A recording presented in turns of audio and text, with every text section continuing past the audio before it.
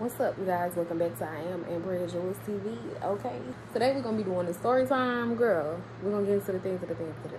But before we do, this story time in particular is gonna be about the time that I got the damn CPS folks caught on me by my mama. Y'all, hit the like button for me. Hit the like up for me.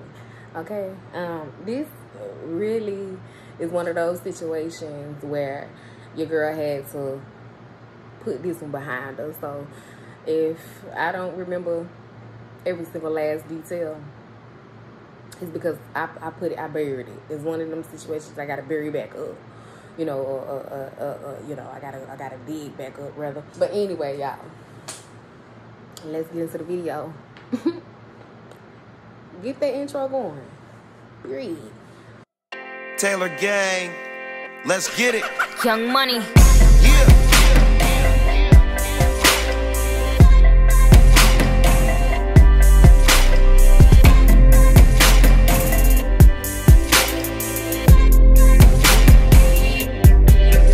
There's some people coming with me and I know who they are. And some that just ain't gonna make it and I know who they are. And I know they ain't gonna like it, but it's quite alright. I ain't need no one my whole life, and I've done alright. I can't do bad by myself. These days you never can tell, except the people who've been with me and they know who they are. Yeah, they know my true colors and they see what they are.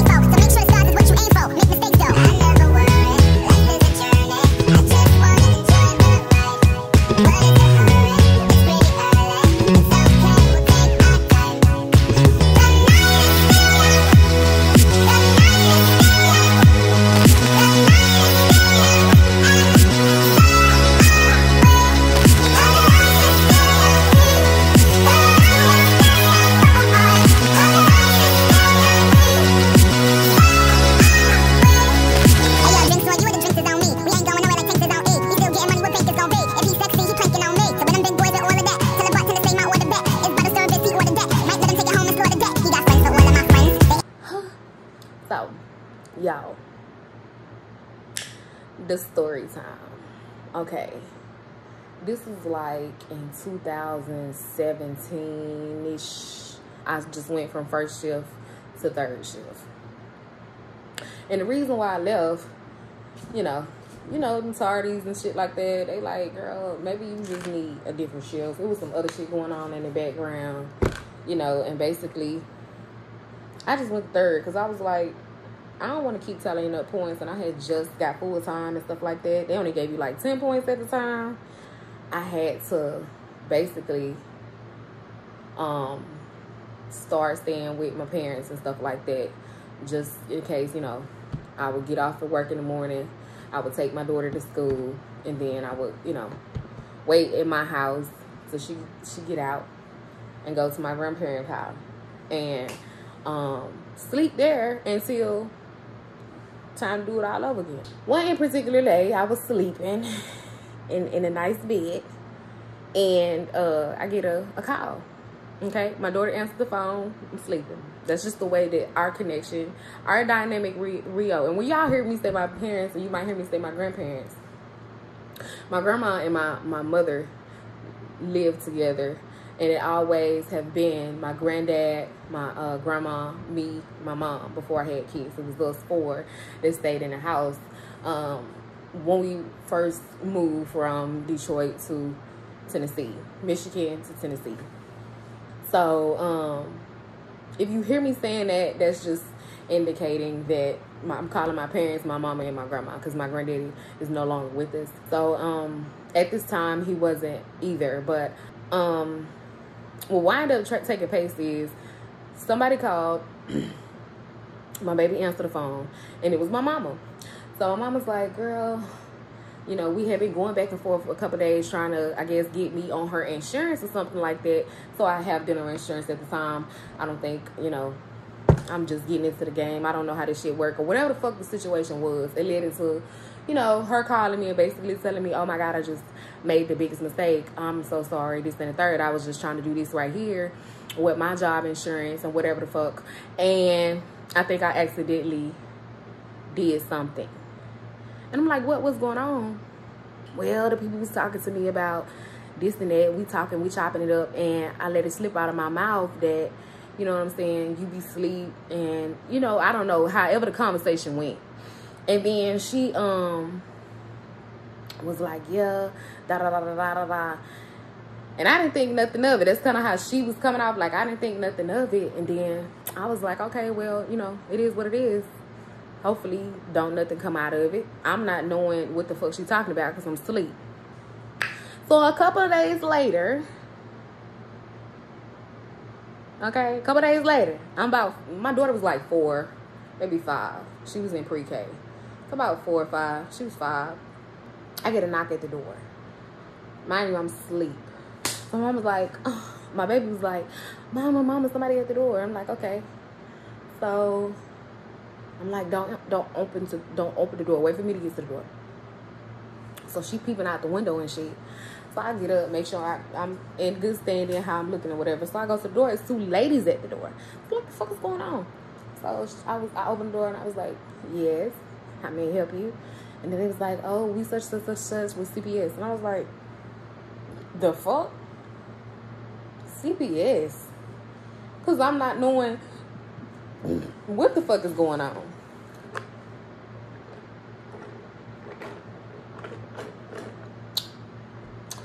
So it's like I'm blindsided.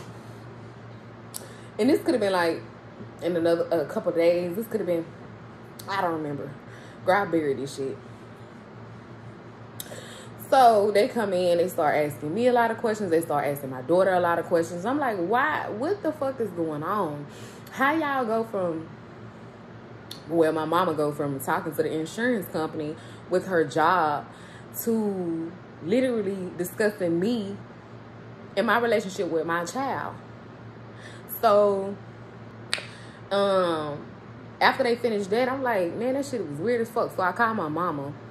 And I'm like, why CPS just pop up at the door? First of all, I don't live here. I have my own apartment. I have my own house or whatever. I'm just staying here, you know, until y'all get out of work, basically. And then whether I spend the night or I go back home, depending on how I'm feeling that day, that's what be going on. But I don't live here. This ain't my address. I don't get mail here.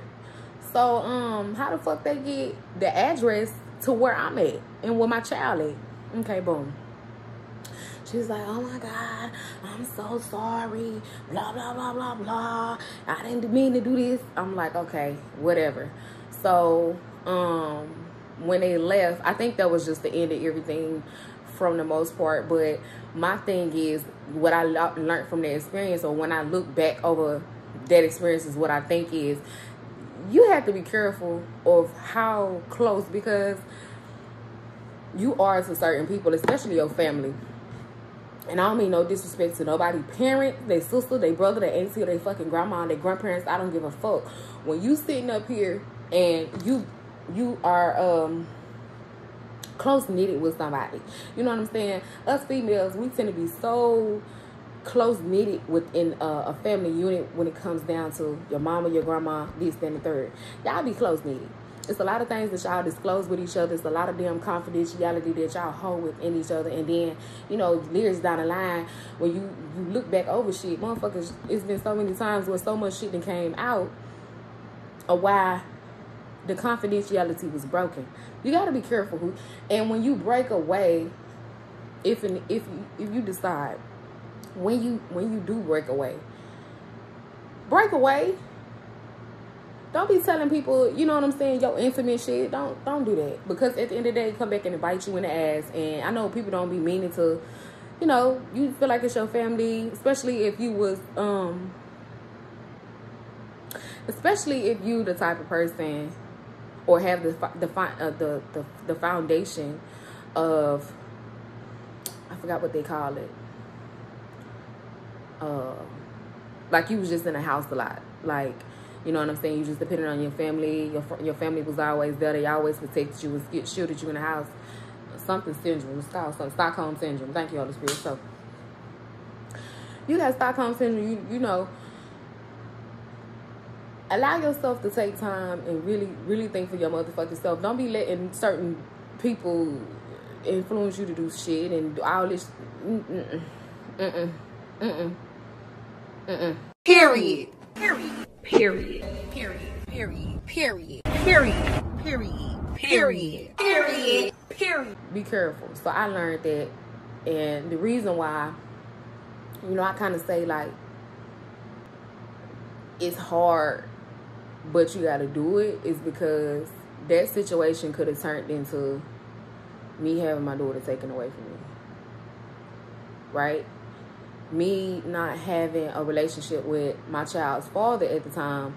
That's the only person or the only people that I had a choice to go to. And you know what I'm saying? I would think that you would think that it wouldn't end up or it wouldn't have turned out like that. But for me, it did. And I'm just thankful that it didn't result in some other shit, like some legal shit.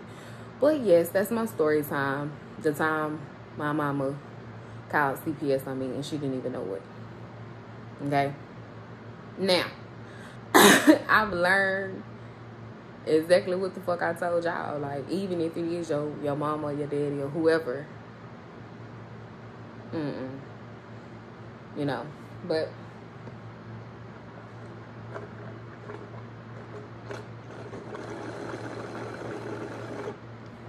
yeah, that's what I got out of that situation. And like I say, I'm gonna be honest with you, that shit hurt the shit out of me, because I felt like, you know, it just made me relive a lot of different experiences. One being that how many times a person that you confide in really been talking about or sharing little intimate details with you, not knowing the whole time. This just wasn't CPS. This was multiple people that you slipped up and said this or slipped up and said that, and now, you know, my name is drug out in the street. You got motherfuckers running back and telling you this, that, and the third. You know, to the point to where she coming back and telling me like, oh, so-and-so is brought to my attention. I'm like, the fuck, bitch, I stay in a whole different city than you hoes. So I don't know why the fuck y'all got my name in y'all mouth. Because I'm not fucking with nobody. I'm not fucking with nobody from down there. I'm not talking to nobody from down there. So why the fuck is my name all in somebody else's concern? Meanwhile, you the main one talking. You the main one telling people what's going on. You the main one exacerbating this whole issue. So, be careful. It's one thing I can tell y'all. Be careful. You know, because a lot of people be like, oh, shit's sweet until it ain't. Oh, I shouldn't be worried about this until you should. Oh, this person ain't gonna do this. They know this person ain't gonna do that until they do. So you gotta be careful, baby. You gotta be careful. You gotta watch. What in one of the movies they say, watch and pray, bitch. You better watch and pray that it ain't you or your situation that a motherfucker is got their mouth or they 2 cents in the whole time and they trying to play like, you know, they you know, they on your team the whole time. You the all right, y'all. So that's my story time again. That's just my opinion and the way that I'm thinking about it. If you like the video, hit the thumbs up button. You already know what it is. You already know what time it is. Cool. Hashtag Juliet Clan, okay? Thank you to all my new subscribers. I love y'all. Thank you to all my oldest subscribers. Y'all already know what it is. I love y'all most definitely. And to all of the watchers, y'all come over here and go ahead and hit the subscribe button. But when you hit the subscribe button, and then you hit the notification bell, because you got to hit the notification bell. But when you hit the notification bell, select none if you don't want to see me all the time. But if you do want to see me from time to time, hit personalized. Because when you hit personalized, girl, you're going to be seeing the story time. You're going to get the juice. You're going to get all the juicy times. Okay? And if you subscribe, I subscribe back. You already know what it is. #Juliet. I am Ambriajuelz. See you next time.